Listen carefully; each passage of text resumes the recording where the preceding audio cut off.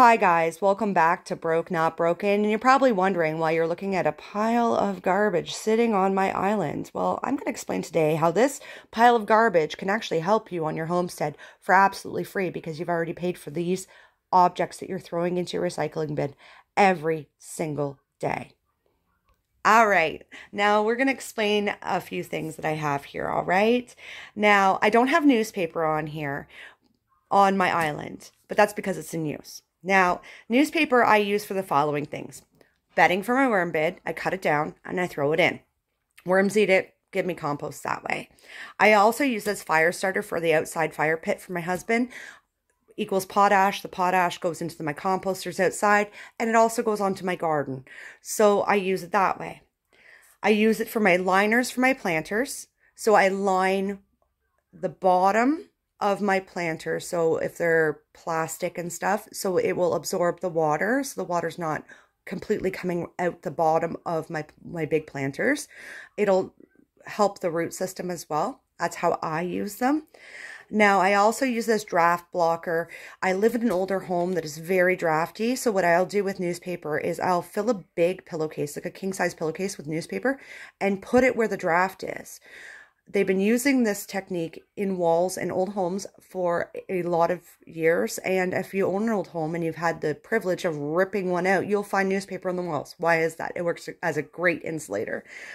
Now, egg cartons. Now, clearly I don't buy eggs, but I have friends that do. So they give me their egg cartons. What I use them for is clearly eggs for my girls. And I also use them as small storage for small things for my kids. I also use it as free seedling starters. So I'll put soil in this and plant my seeds in here. Once I have seedlings, I'll break these sections of the egg carton apart and I'll plant it directly into the ground. That's another way I use it. I also fill these with wax sometimes from spent candles and a little bit of lint from my dryer. I'm looking at the dryer, sorry. And I will use it as a fire starter for my outdoor fire pit. It's quick, it's easy. You just dump it in and go. Okay? I use it that way. The other thing I use it for is, you know, Christmas crafts and things like that with my kids. They love doing stuff like that. Now, bread bags.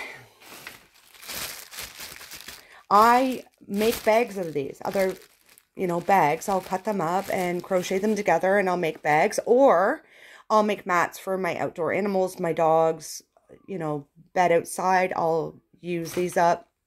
It'll make a nice cushion for her in her doghouse.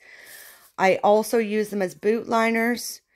When I have like a rubber boot that leaks, I store things like cleaning products in it. So what I'll do is I'll take this bag and I'll put it over this spray bottle right here, like this.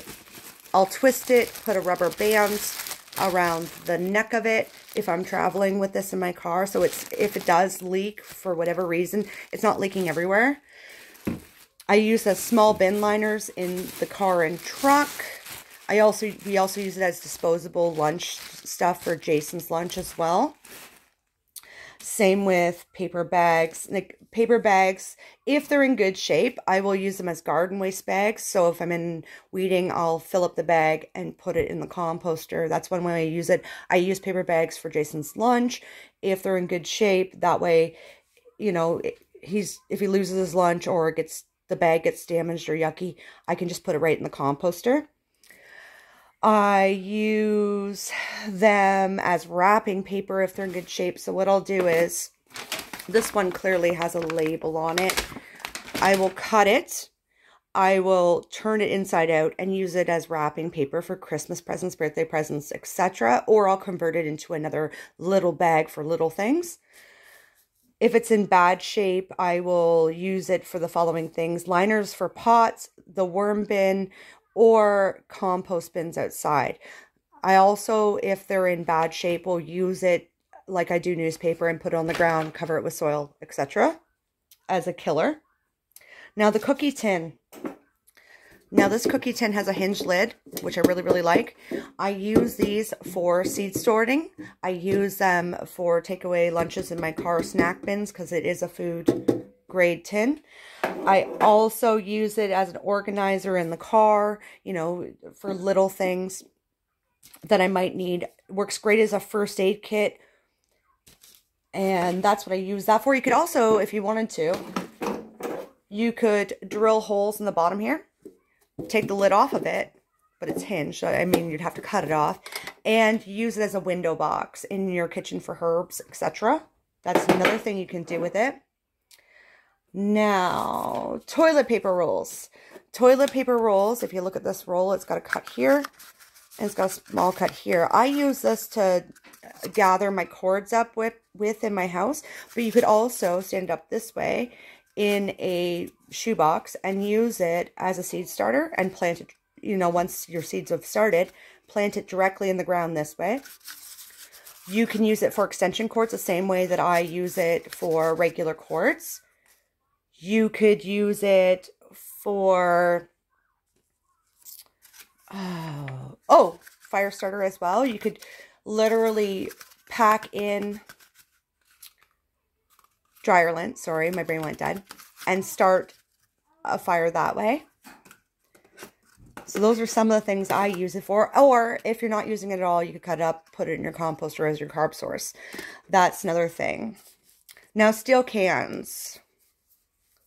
You could use it as a small cooking surface if you needed to. If once it's empty, you've used the contents, you could make it into a candle, use the heat to cook on, you know, if you didn't have hydro. You could also punch holes in the sides of this thing and paint it up real nice and use it as a lantern outside. I've done that before. I've used these in a multitude of ways. You could punch a hole in the bottom here and use it as a planter if you really needed to. Now the giant jug. See how it's got a line there?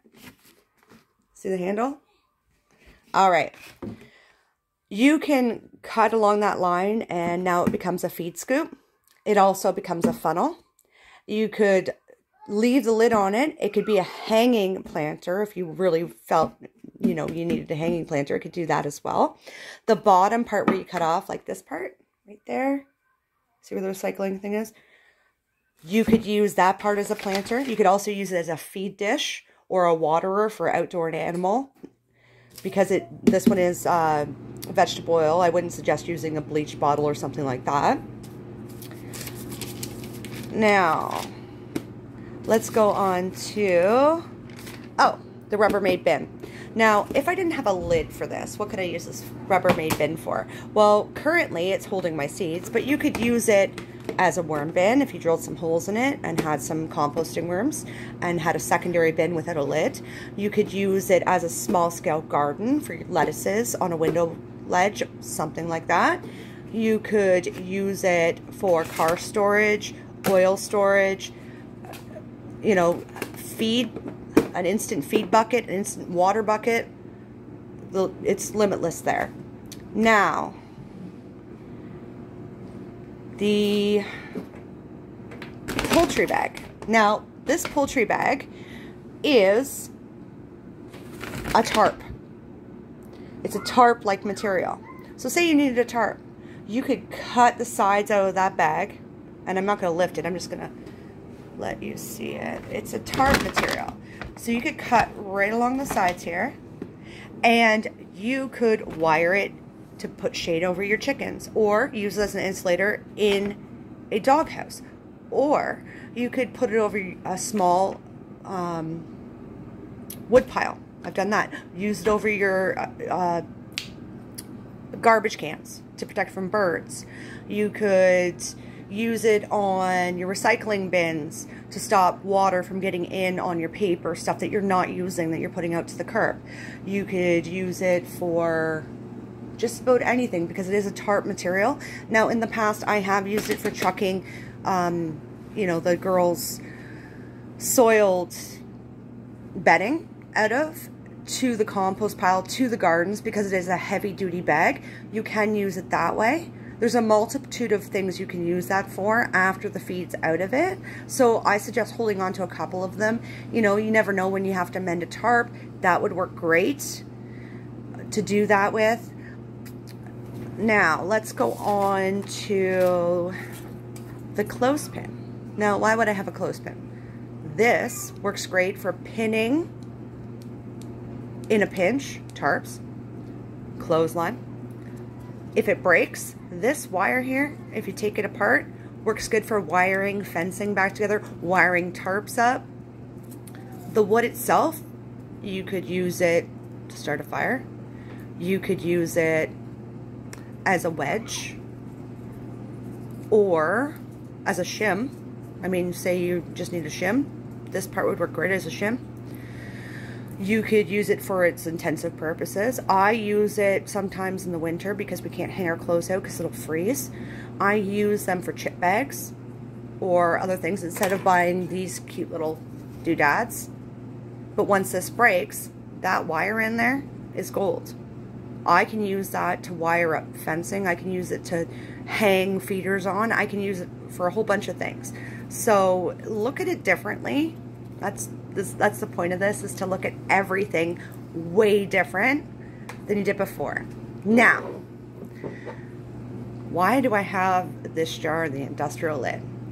All right, once this jar is empty, I can do a lot of things with this. This lid, I can punch a hole in it, paint it silver, and now it becomes a bird deterrent in my garden. Or I could, if the lid's in good shape, the gasket's in good shape, I could can in it. It's not recommended, but I've done it and I'm not dead. I could use this jar to store things in. I could also use this jar to put things like medicine in. I could use it as a candle. I could make a candle in it. I could also, you know, let the jar go altogether and just keep the lid. I mean, it's limitless what you can do with things when you use your imagination, guys. So, you know, I'm trying to think of ways that you can utilize what you have in your home so you're not overspending on things.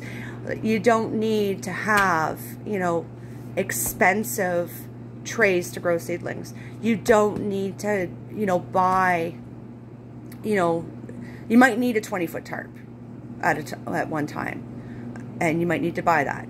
But sometimes you just need a little tarp. So you might have a feed bag kicking around. That feed bag now becomes your tarp. So I would like to thank you all for watching, and I really hope you enjoy my stuff. Oh, I missed one thing. I'm sorry. The one thing I did miss, and I'm going to say this. This item is now like hard to come by, okay? I'm going to show you how I use it. See this? This is a bread and milk tab. Now I use it for clearly my phone jack, but you can use these to clip up any wire. I have used them in the past to clip tomatoes when they're small to a fence. You can use it that way. Now I'm going to come up with more and more content as we go on, because a lot of people keep asking me how I am able to do this on a low income and be able to grow so much food for my family. So this is how I do it. Like and subscribe, please share, and I wish you guys a great day today. Thank you for joining us. Bye.